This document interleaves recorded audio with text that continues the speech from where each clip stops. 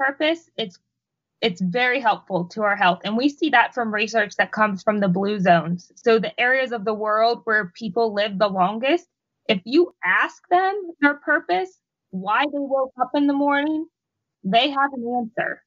Now, I know Americans will not have an answer for you. They'll tell you because the dog, the alarm, they had to go to work. But other people in other countries typically have one that it's a purpose that's bigger than them. It's for family. It's for the mission of what they're working toward, to help, to give back, to serve.